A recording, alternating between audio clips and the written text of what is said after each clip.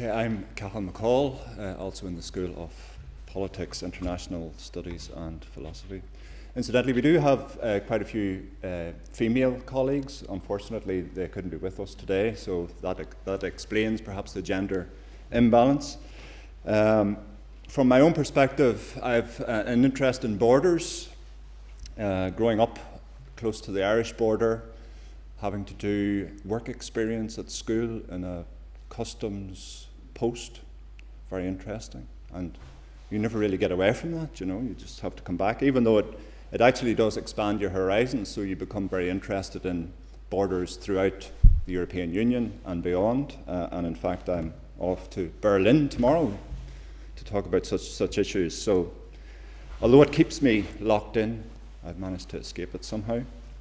In the context of the United Kingdom's campaign, or the campaign in the United Kingdom to leave the European Union, it seems to me it's driven by lots of issues, but primarily those relating to the mobility of EU workers. I'll just move this along here.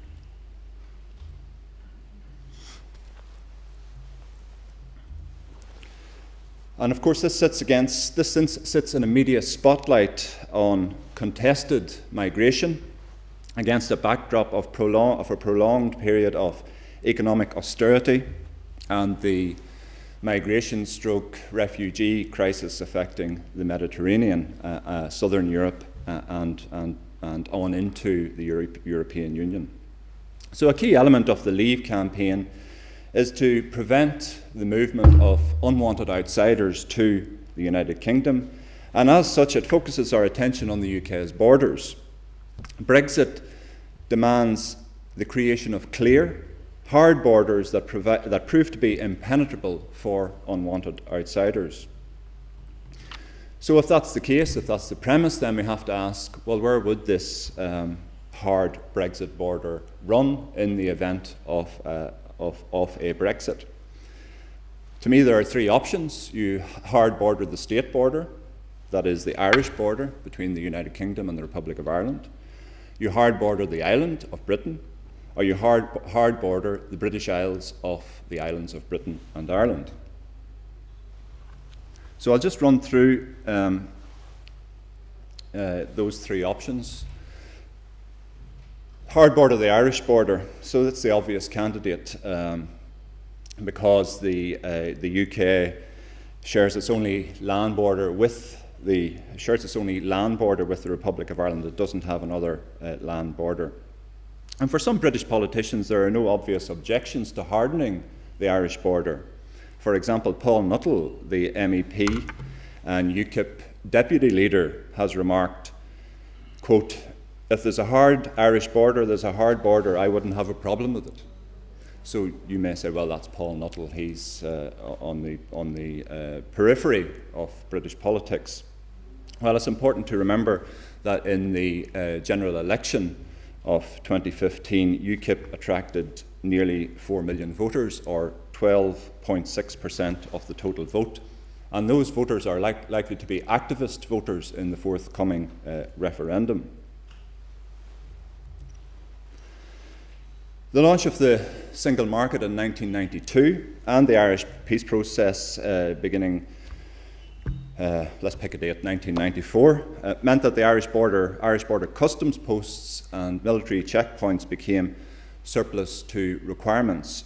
Subsequently, secondary cross-border roads, of which there are roughly 200, were reopened, and militarised sections of the border region, principally in South Armagh, were gradually scaled back through the dismantlement of the mountaintop watchtowers, as well as the closure of heavily fortified security bases. So the result is that the physical manifestation of the Irish border is hardly discernible, save for a change in road markings, mileage signs, and of course the Welcome to Northern Ireland signs that were erected in some places by the Department of Regional Development in 2012. So this softening of the Irish border has really involved a quite subtle de-emphasising of state sovereignty and overcoming borders as barriers to communication, to mobility, and to trade. And this, of course, is all very much embodied in the whole process of Europeanisation and the 1998 Belfast Agreement. After 2 decades of an open border and cross-border peace building, much of it funded by the EU through its Interreg and peace programmes respectively, one might reasonably anticipate that in the event of a Brexit, the UK government would be alive to the dangers of reintroducing a border security regime and certainly closing many of the secondary cross-border roads that have been reopened since since 1994. Indeed, any such hardening of the border would be interpreted by Irish nationalist and Republican parties as an abrogation of the terms established by the 1998 agreement, endorsed through simultaneous referenda in the North and South, and made law in the British-Irish Agreement Act of 1999. But of course, British Eurosceptics in Britain are very much preoccupied with their concern over the European principle of freedom of movement and their desire to stop it. They don't take really things that are going on here too seriously. It's very peripheral to their vision. After all, when you think of it, why would it be? Why would they give it so much attention? The population of England is what, 56 million? Population of Scotland, 6 million. Population of Wales, 3.5, and Northern Ireland, 1.8.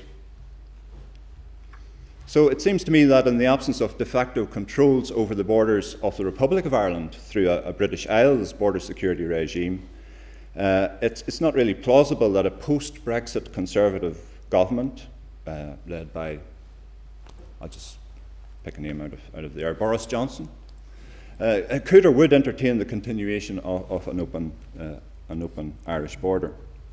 So that's one option. There's also a question of bordering Britain, which doesn't go down too well, you know. Nor does creating a British Irish or a British Isles border security regime. Doesn't go down too well in some quarters either. But I think it's important, if there is evidence to suggest that these things have happened in the past or are happening at the moment, then it's important to consider the specific evidence.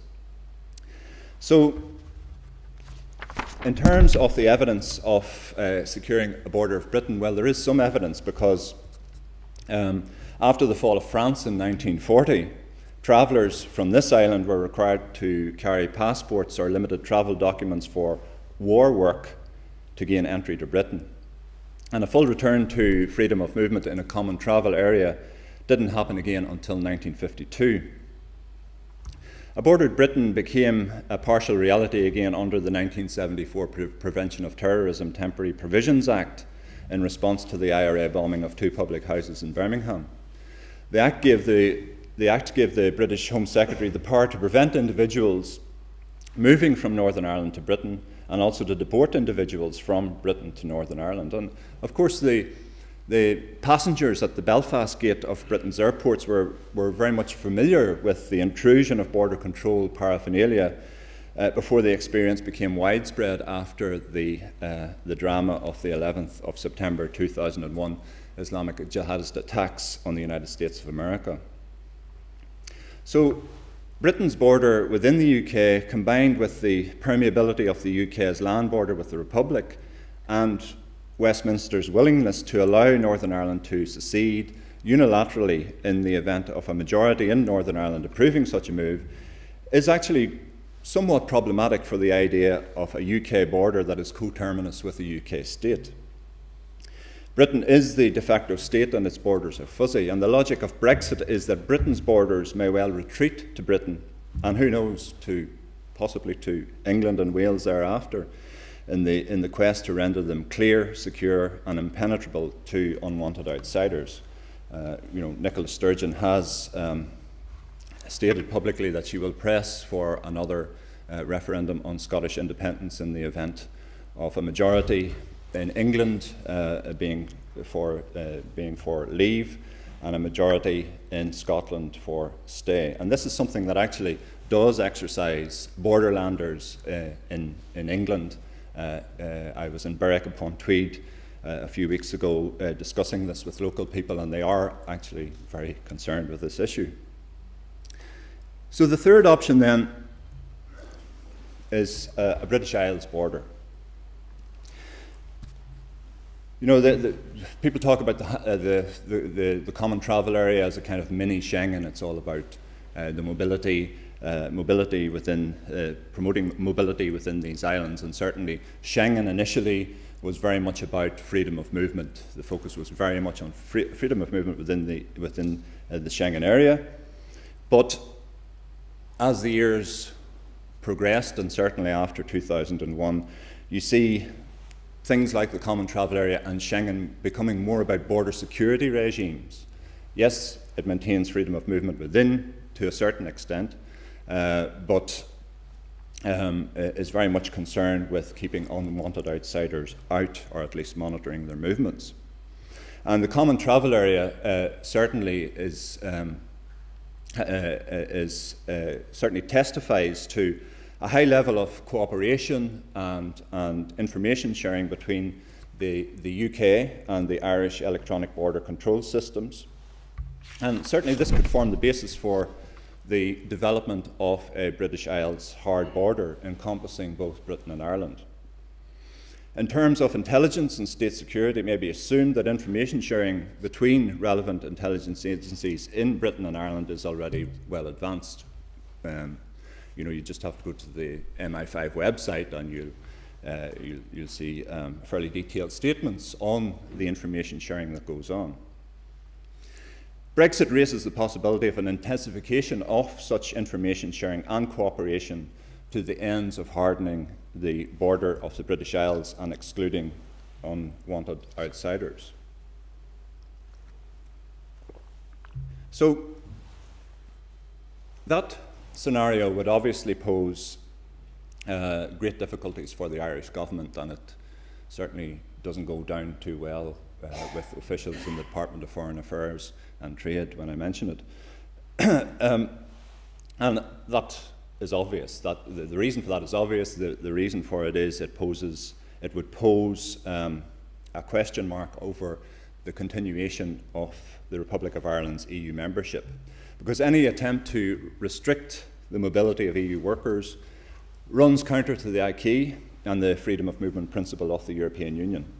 Now, this didn't stop most pre-2004 member states, including France and Germany, from imposing their own temporary restrictions on workers from the 2004 accession states. Restrictions can be maintained for a maximum of 7 years after accession. The difference is that the proposition of a Brexit British Isles hard border suggests the imposition of permanent restrictions. And such an eventuality would leave Ireland between a rock and a hard place regarding its EU membership. And that's a very arresting proposition for officials and for politicians in the Republic, not least because the state has reaped, apart from contemporary travails, it has reaped 40 years of benefits in terms of acquiring sovereignty, developing infrastructurally, and opening culturally.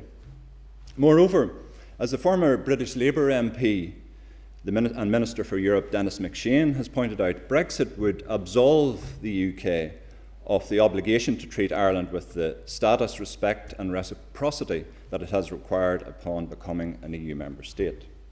So these are some of some of Britain's external facing Brexit bordering dilemmas. Of course, the EU, being a customs union, will also be concerned with maintaining the integrity of that union through ensuring that the common tariff is applied in the same way all along the EU's external borders. After a Brexit, that would potentially require the establishment of border customs posts. Again, the question is where? Thanks.